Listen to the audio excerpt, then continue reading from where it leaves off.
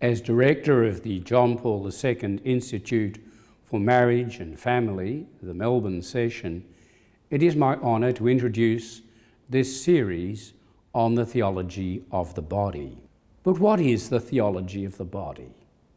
It can be misunderstood, it can be simplified, or it can be approached in depth, and that's what we're doing here in this series. Theology of the body is a gift to the Church of St. John Paul II, and not just to the Church, but to the whole world, which explains the widening interest in this understanding of the person as embodied. The great difference, male and female, the complementarity, self-gift, self-donation. It's much more than sexuality, however, which is why it will be explored in depth by the experts in our faculty. And they bring with them not only knowledge of the theology of the body, but experience in teaching it, for it's taught in all the institutes across the world in the family of the John Paul Institute. The Mother Institute is in Rome. And so I commend this to you. Approach it with an open mind, be willing to draw on its riches, and be willing to be changed in many ways by the wisdom of the saintly Pope, who certainly changed our Church and our times.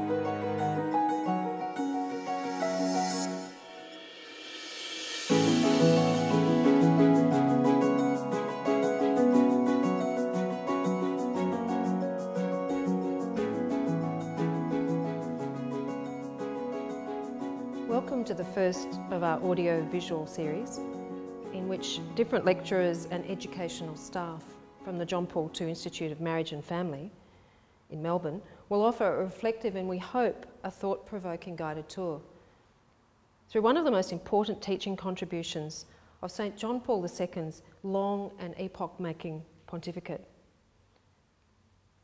The body of work we'll travel through is immense, and in some places quite daunting.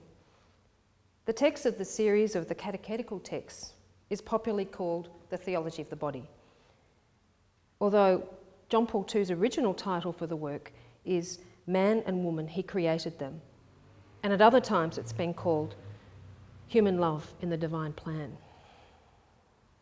The Theology of the Body provides a profound and challenging theological vision, not only for Christians, but for all people who wonder about the meaning of being human, of being man and woman, or who long for love and fulfilment. Now, the aims of this series. Well, firstly, to offer a systematic but not exhaustive guide through the text of the catechesis itself. Secondly, to assist the audience to understand the scriptural, theological and philosophical connections and allusions and the context of the texts. One of the third aims of the series is to enable viewers to gain an insight into the importance of the Pope's theology of the body for the development of preaching, theological anthropology, and so on. That is a vision of what it means to be human from God's perspective, including sacramental theology and moral theology and other pastoral applications. The fourth aim is very practical. It's to encourage an appreciation of the theology of the body, which will guide and enrich the vocation and the mission of our audience members. So what is the theology of the body? John Paul II's theology of the body was brought to light in 129 weekly talks during the Wednesday papal public audiences delivered at St. Peter's Square, most usually, and consisted of short but dense catechetical bites. These audiences were delivered in the early years of John Paul II's papacy, from 1979 to 1984. The theology of the body can be defined as a re-narrated and freshly integrated theological exploration of the key texts of the Scriptures and the words and the actions of Jesus Christ. This theology proposes that God the Father, Son and Holy Spirit reveal themselves through the created gift of our bodies and through our sexual identities, that we are man and woman and also our desires. It shows how God's creative, redeeming and sanctifying love relates to our being embodied persons. It proposes God's own image is touched and revealed in our deep desires to find, know and participate in true love, and in our aspiration to give and receive ourselves in and through our bodies.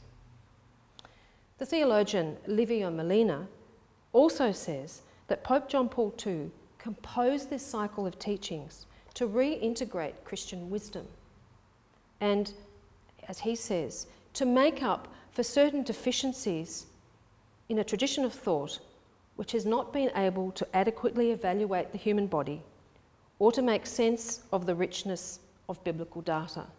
So in other words, to reintegrate our tradition and the philosophical ideas. John Paul II saw evidence for this deficiency himself, not only in some of the strands of modern culture, but in even some of the aspects of the Catholic Church's preaching and its pastoral life. And a vision of the body which saw holiness as a flight from bodily existence. The writing of this series began before John Paul II became Pope in 1978, partly to provide a more thoroughgoing response to the widespread misunderstanding and hostility which had greeted Pope Paul VI's teaching on marriage and fertility in the encyclical Humane Vitae, which was promulgated in 1968. This encyclical, among other things, provides a defence of the meaning and the purpose of the sacrament of marriage and the meaning of married sexuality and fertility, both as it relates to couples, to their children, and to the common good. So it looks at questions like the relationship between a couple and the state, for instance. John Paul II strongly supported the decisive and prophetic stand which Paul VI had taken, including Pope Paul's reaffirmation of the Church's condemnation of actions and technologies such as abortion and contraception, which threaten unborn human life, but which also threaten the integrity of married sexual life. However, Paul VI believed that a more profoundly convincing, Christ-centred and scripturally sourced foundation needed to be provided to the Church's witness to her people and to the world. It's significant, therefore, that John Paul II structures his catechesis around three major biblical picture frames, or panels. You might like to think of an altarpiece or an icon, which is sometimes called a triptych. So there's three panels that fit together as a whole. And these three sections can be roughly divided around these scriptural sources. The first around Genesis chapters 2 and 3, including and a reference to Genesis 1, so that's the first panel. Second panel based around St. Matthew chapter 5 and the Sermon on the Mount, so the second word of Jesus. And the third around Christ's words about the resurrection and the kingdom, found in Matthew 19 and 22, and also referred to in St. Paul's reflections upon these same themes in 1 Corinthians 7 and 15. To do this, the Pope adds two additional but central scriptural reflections at the end of this series. Those upon the letter to Ephesians, chapter 5, and upon the wedding themes in the Song of Songs and the Book of Tobit. So if you see, they all these panels belong together. Onto this vast biblically referenced form, John Paul II weaves some of the elements of other areas of Catholic tradition. Its mystical, its moral, and even its artistic dimensions. And also, he adds his own considerable philosophical studies. These are centred around the importance of human experience and upon the importance of moral responsibility in action. So if you can imagine this great edifice with this woven through. The result is a gigantic and captivating narrative which touches upon the body's theological implications for procreation, for sexual relationships, for art, bioethics, politics, culture, education, worship, and pastoral care. The Pope's original texts were first written and delivered by him in Italian and were translated into different languages and published in the Vatican newspaper L'Osservatore Romano in the week following their delivery by the Pope on his Wednesday audiences, so they came out one at a time. The particular edition of the text that we will be referring to in this series will refer to an English language publication which is the fruit of 9 years of scholarly labour, commentary and compilation by Professor Michael Waldstein, or Professor Michael Waldstein as he's sometimes known. There are of course other translations available in earlier print forms, the original L'Osservatore Romano editions, and even on the internet. This translation has the huge advantage of having a consistent and deeply considered choice of translation, and an excellent glossary and an introduction. So each of the terms that are used are consistent throughout the whole series. After the compilation of Theology of the Body, many commentators, popular evangelists and theologians have contributed to a clear exploration of the Pope's important initiative and have continued to develop the implications of his thought. And that's what this series is doing as well, we hope. Who was the author of all of this? Who was Pope John Paul II? Well, and before we look at the text, I think it's important to learn something about him, because he's now declared a saint and is a teacher. His life was touched and influenced by some of the most dramatic moments in the history of the 20th century. He became one of the most recognised and influential figures in that century. He was a mystic, he was a world leader, he was a source of interfaith negotiation, he was a political force, and he was the beloved papa to many young people who reached out to him. He was, sometimes we call it the John Paul II generation of people who really were evangelised by him. He was born as Karol Wojtyła on March the 18th, 1920, in Poland, in the town of Wadowice. His early life was touched by the death of loved ones. His mother died when he was 9 years old, and he lost a physician brother, Edmund, when he was only 12. He also lost a sister before he was born. His devout father became his only surviving family, and on leaving school, he decided to enrol at university and to become involved in acting and theatre. During this time, the Nazis invaded Poland and savagely persecuted Jewish Poles and other dissidents, and took control of key institutions in Poland. In 1942, Karol entered the underground seminary program after a period of discernment, because he was really enjoying his acting and feeling that this was contributing vastly to the resistance to Nazism and to the future of Europe. And while he was doing that, he kept up his secret theatre company, which explored the lyric and dramatic power of the spoken word. At the end of the war, he was sent to Rome to continue his studies and completed doctoral studies on the mystical theology of the doctor of the church, the Carmelite St. John of the Cross. As a priest, he developed a keen awareness of the painful but important questions surrounding human love, personal relationships, and the sexuality of men and women.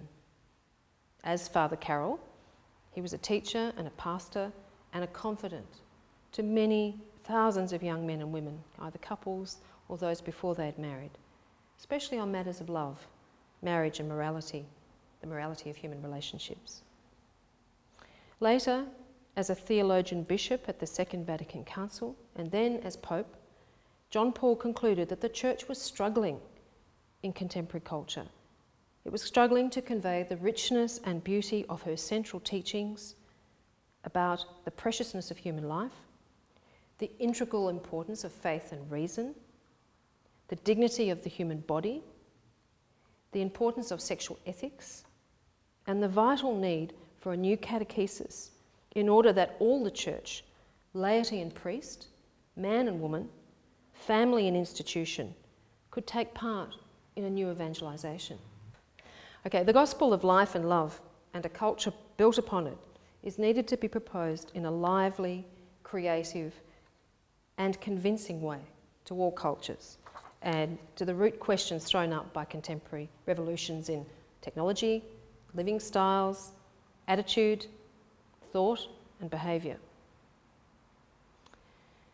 Let's look at some of the key themes in the theology of the body, and particularly in John Paul II's attempt to present what he called an adequate anthropology. Now, as we've explained, one of Pope John Paul II's aims in his theology of the body is to retell and deepen the Church's teaching, both doctrinally and pastorally, especially as this relates to the fundamentals of the human person.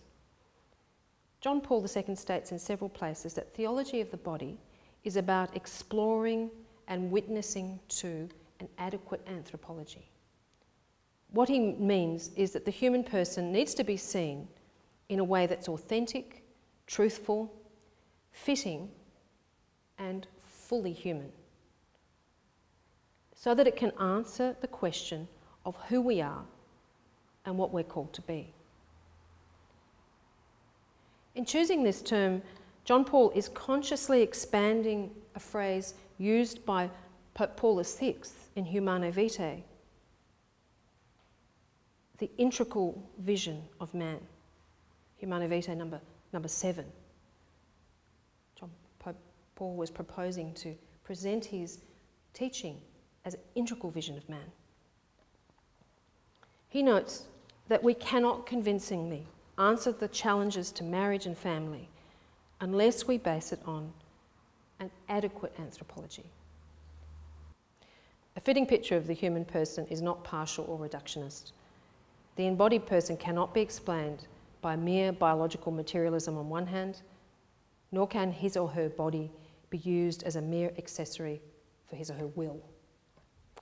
The anthropology is only true if it takes into reverent account the mystery of each person's existence, our embodiment, our moral freedom, or our response to love.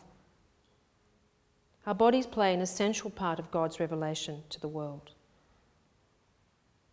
The body has been created to transfer into the visible world the mystery hidden from eternity in God, and thus to be a sign of it. They're John Paul II's words from Theology of the Body.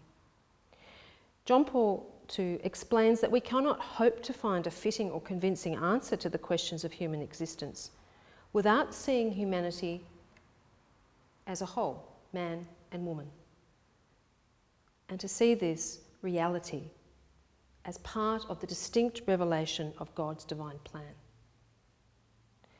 It is Christ's word, both his person and what he says, that points to our beginnings. And through this answer, we gain insight into the very structures of human identity in the dimensions of the mystery of creation and at the same time in the mystery of redemption. Again, the words from Theology of the Body. The key themes throughout the entire work stem from the words of Christ, the body as the sign or sacrament of the person, the communicative and expressive role of the human body. John Paul calls this the language of the body, or the body's propheticism, its ability to show, to reveal. Our personal and communal ethical sensitivity in our stance, which he calls our ethos, and so on. There are many other key terms which our series will explain when we meet them. It's worth noting that there is one theme that underlies the entire theology of the body, and it is an interpretive key and a marker of all John Paul II's reflections on the theology of the body. The main and paradigmic theme is of gift. God's gift of creation, our desire to give ourselves, the freedom that is needed in order to give a gift and to reciprocate that giving. We need freedom, maturity, and self-mastery. Our orientation and fulfillment in self-donation. The gift is the fundamental characteristic of personal existence. Let's say that one more time because it's so important. The gift is the fundamental characteristic of personal existence. One other theme that is important, and an approach that John Paul II takes in Theology of the Body, which is important for us to think about here, is the role of experience, and particularly of what he calls our original experiences. The Church is sometimes accused of proposing a very idealistic moral vision, which has no connection with the complex nitty-gritty of human life. It's detached from human experience, theoretical. Now, most people who claim this have not, in fact, read nor do they understand the theology of the body. Because if they had read it, they would see that the category of experience is absolutely central to every text in it. According to the theology of the body, the human experience of love is a legitimate means of interpreting the divine love and divine revelation.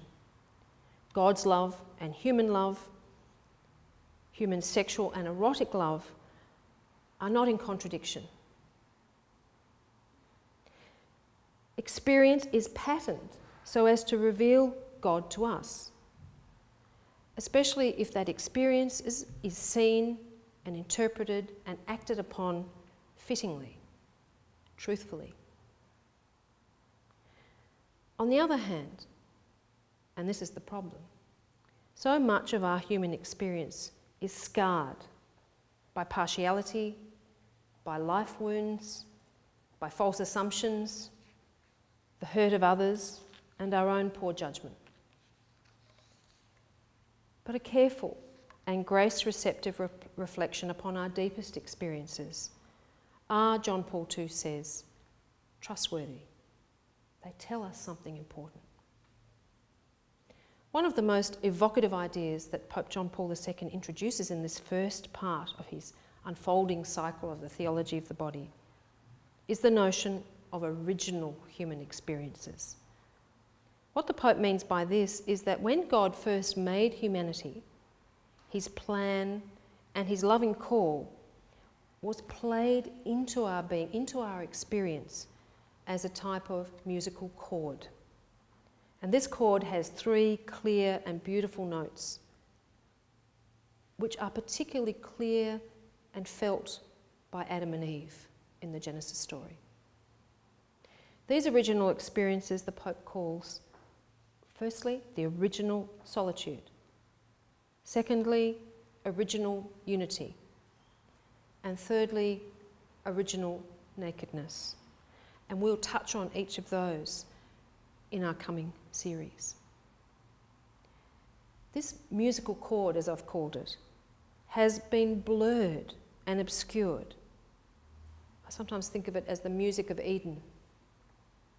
The echo, however, of that music is still alive in the depths of each person's heart. And that's been so throughout all of history. For example, the teenager who feels misunderstood and locks herself in her bedroom relives in a grumpy and flawed but very human way the seeds or the note of Adam's original solitude. Such an experience can be appealed to.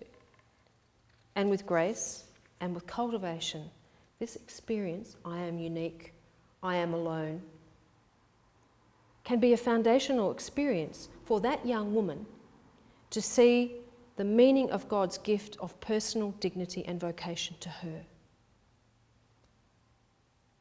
These experiences that John Paul calls original are, firstly, primeval. They are included in the Bible story of humanity's origins. Secondly, they're universal. The experiences strike a chord in the deepest feelings and the yearnings of each person. Thirdly, these experiences are revealing. They give us insights into the meaning of love and into the meaning of sexuality and of our being bodies. It was Pope John Paul II, in his lifelong pastoral and spiritual insight, his dramatic creativity and his genius for communication, who realised that secular liberalism was an outgrowth of moral and spiritual legalism and the flesh-denying dualism of some of Western culture, but not a rejection of it. Far from leading disillusioned contemporary people into happy reconciliation in their own personal dignity, sexuality and physicality, the reverse has happened. At the same time, the Pope carefully acknowledged the baleful contributions of a lopsided, joyless and shallow, and therefore quasi-heretical, attitude or belief of Catholics themselves towards the matters of the heart, the erotic, the senses and sexuality. It was the Pope's frankness about human failure and empathy with human desire that so appeals to those born after the dot-com sex, drugs and rock and roll era, and those fed on fast food and immediate information and fleeting information. He's connected to the centrality of experience, both inside and out. John Paul's programmatic theology of the body is more than a clever sociological forecasting. It's also much more demanding than any revamped checklist of moral prohibitions. And it's not a glib top 10 list for relationship nirvana. It demands from its audience attention, meditation, and sometimes painful honesty. So welcome to the ride.